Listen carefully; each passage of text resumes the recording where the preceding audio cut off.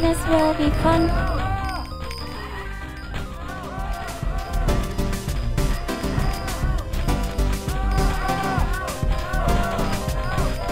Infectonator is a series of games developed by Target Production. You might know them from their game Coffee Talk and the game When the Past Was Around that they published. To be honest, I haven't played either of those, but I'm glad that the developer of the Flash game I played back then is still around. The series started with the Infectonator, where you must infect a certain number of people in the level, and you have to do this for all the levels under 60 seconds.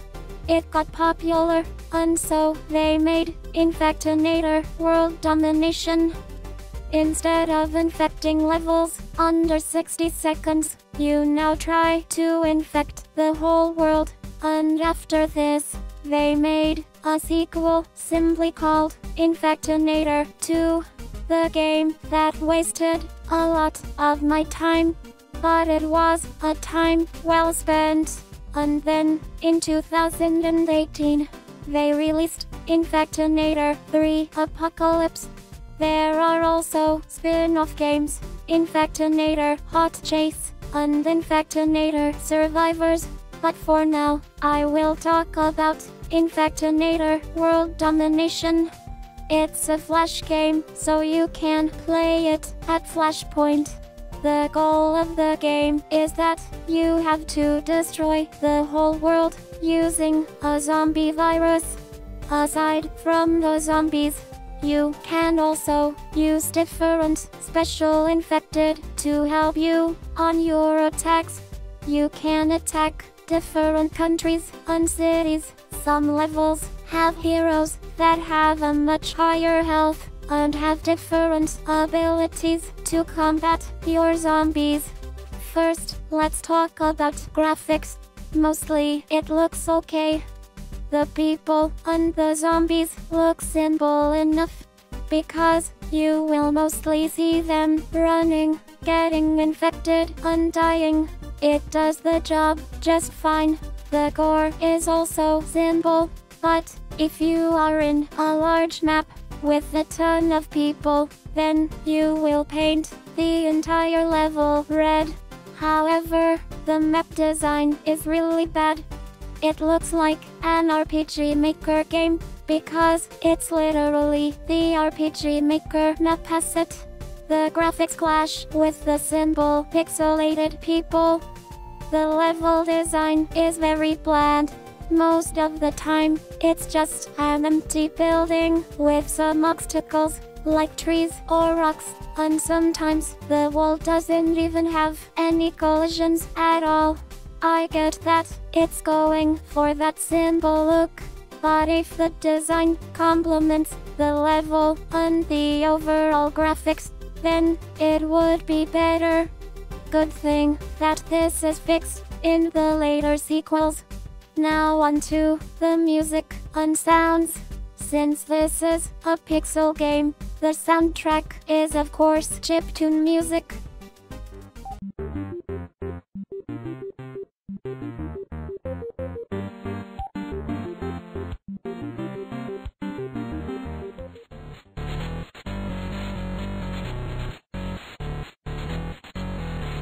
It's not that good, but it's not bad either. Nothing really stands out for me, other than I guess the infection music and the lab music. My only real complaint is that the songs are very compressed. But I think that's already given since this is a Flash game. Next, the sound effect mixing. It's really bad. It's one of those sounds that sounds okay when there are a small number of people. But by God, if you start infecting a large number of people, the screams will turn into a typical multiplayer lobby.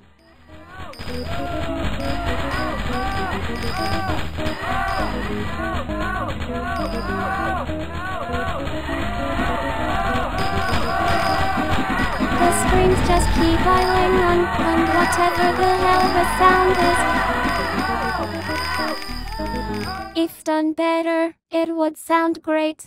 The screams and the gunshots makes the chaos you are seeing much more enjoyable to watch. But sadly, if you are in the end game and at a big level, then prepare your ears. Gameplay: you can spread your virus by just clicking, and a bullet will spawn in 4 directions or 8 if you purchase the upgrade, and if it hits someone, then they will turn into a zombie. With the exception of the secret agent, most of them will get infected. If you bought the wall and the people piercing upgrade, then finding a bunch of people that are grouped together and releasing the virus on them is a great strategy to spread the infection more, especially infecting American people, because when they die, they will fire a virus in 4 directions. Your starting zombies will be bad. They would be slow as a snail, fragile like glass, and have a lifespan of a medieval child. So basically, they are like old people, but if you upgrade them enough, then you can destroy a level with just the zombies. If you position your virus effectively, even with just 1 zombie, it can cascade into a massacre. It's very satisfying to watch. It's like a chemical reaction, but with more deafening screams and blood. Now that I think about it, it is like a certain chemical reaction. As for the zombie upgrades, it's very straightforward, so I won't talk about it. There are several zombies that you can obtain by killing heroes, with the exception of 1. They of course have higher stats than your zombies and have different abilities that can help you with your infection. You can only spawn them once per level.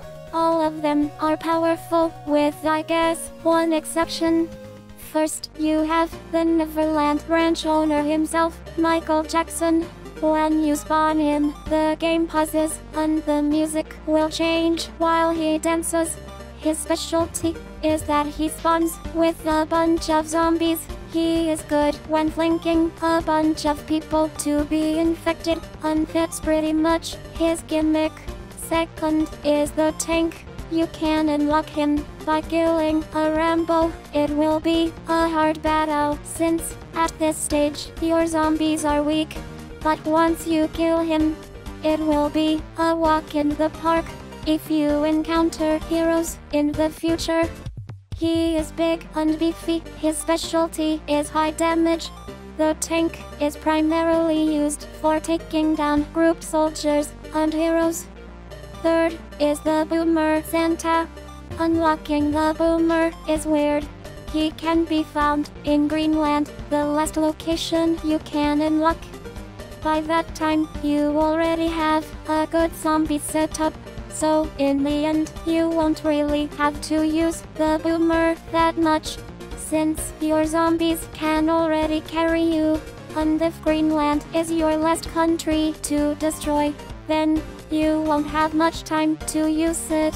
I think if you can unlock the Boomer in the mid-game, then it would be used more. The Boomer's specialty is infecting people. He can vomit to infect them, and when he dies, he releases a virus. He is used effectively on a group of susceptible people.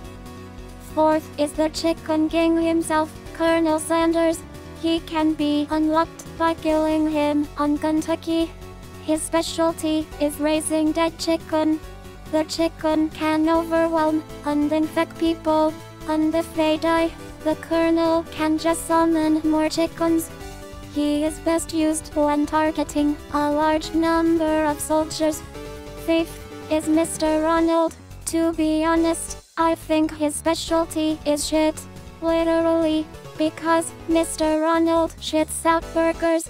If there are people nearby, they will eat the burger, and then they will get infected. Which is really situational. Mr. Ronald takes time to shit out the burgers. At that state, he is very defenseless, and the people are already running away from him.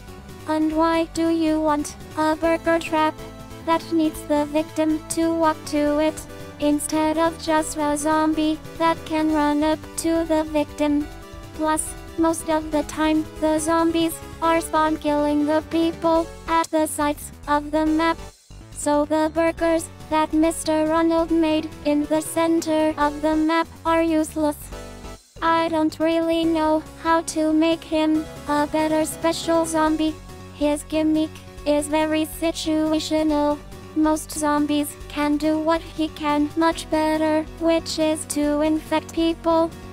And lastly, the sixth special zombie, Venom. He is very hard to unlock, because Spider-Man, the hero you need to kill to unlock Venom, can incapacitate zombies. That includes special zombies. So you can't just use a tank. You have to swarm him with common zombies first. Then use a tank on the flicky. The tank can put his damage down and kill Spider-Man. Venom's specialty is incapacitating people. He is effectively used against heroes, and in conjunction with the tank, the Venom can trap the hero, and the tank can safely damage the hero without any resistance. You can upgrade their special abilities, and that's pretty much it for the zombies. As for the money, the game is quite generous, with the achievements giving money. And if you really want to get as much money as possible in a level, then I recommend targeting soldiers, since they drop more money. Now on to the levels. The levels are a bit randomized. For example, when entering a level, there is a chance that the people will be all soldiers, which can be really hard to infect. Or if lucky, you can have a level full of large people, making the initial spread more devastating. So it can be a dice roll when entering a level, if it's a good start or not. After you finish a level, a news report will talk about the attack. She will tell the statistics of the attack, like the number of people killed, the number of infected, the number of money you earned, and more. I really like this addition. It can deliver the statistics of your attack in a charming and creative way without being too complicated. You can unlock the other cities in a continent by killing a certain number of people in the level. And if you want to unlock the other places, you need to destroy a certain number of cities. And to destroy a city, you need to kill off everyone in that city, and after that you can't attack that city anymore. I mean, it makes sense that you can't attack it anymore, since it's dead already. And if you destroyed all the cities on the continent, then if you look at the map, it's dead gray. Everyone is dead. I don't know why, but I like this. It's like a reminder of this continent is dead because of you. Now move on to the next one.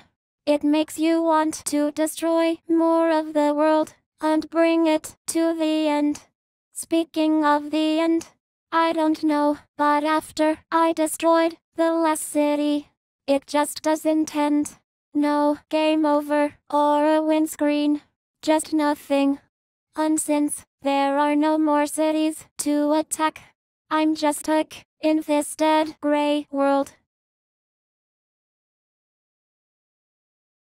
In conclusion, I think that it's a fun game if you can get past some of the problems. If you like this kind of game or have the urge to end the world, then I would recommend playing it. The playtime is just 1.5 hours. And for the problems, some are fixed in the later installments. And oh my, I really want to cover the sequel, but that will be a review for another day. And with that, that's all for today. If there is any Flash game you want me to cover, just comment below. And if you are new, hello, I'm a Vtuber that makes documentaries and reviews games. So if you are into that kind of content, then consider subscribing. Thank you for watching, and see ya!